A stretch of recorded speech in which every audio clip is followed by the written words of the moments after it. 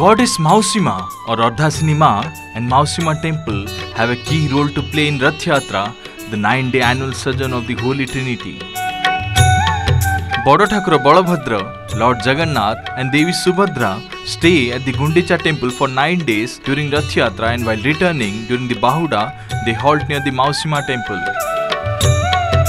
The Taladhuja chariot of Lord Balabhadra, Darpadalana chariot of Devi Subhadra and Nandighosh chariot of Lord Jagannath halt near the Mausi Maa temple near Bolagandi square for a special treat.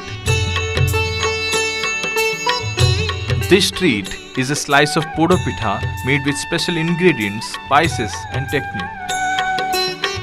This is one of the key traditions of the Bahuda Yatra, wherein Goddess Mausi Maa lovingly serves the special Poda Pitha to the Holy Trinity upon their arrival at the temple. But why does Lord Jagannath stop by the Mausi Maa temple every year during his return to the Puri Mandir to have this delicious Poda Pitha? The connection between Ardhasini Mausi Maa and Poda Pitha is age-old. Earlier, when the chariots of the lords used to move from Singhodwara to Gundicha temple, the Bodadanda was bisected by the Malini river. The area near Bolagandi used to be filled with water. There was another Hathigadho river close to it as well. When there were 6 chariots, then Puri king had decided to bury the rivers.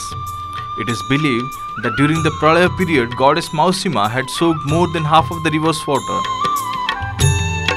That's how she got the name Ardhasini. Since then, Lord Jagannath and Goddess Mausi Maa share a special bond. Lord Jagannath has the habit of taking Poda Pitha made by Goddess Lakshmi at the end of the meal. As she doesn't accompany the Holy Trinity to Gundicha temple, he remains deprived of the Poda Pitha the entire time.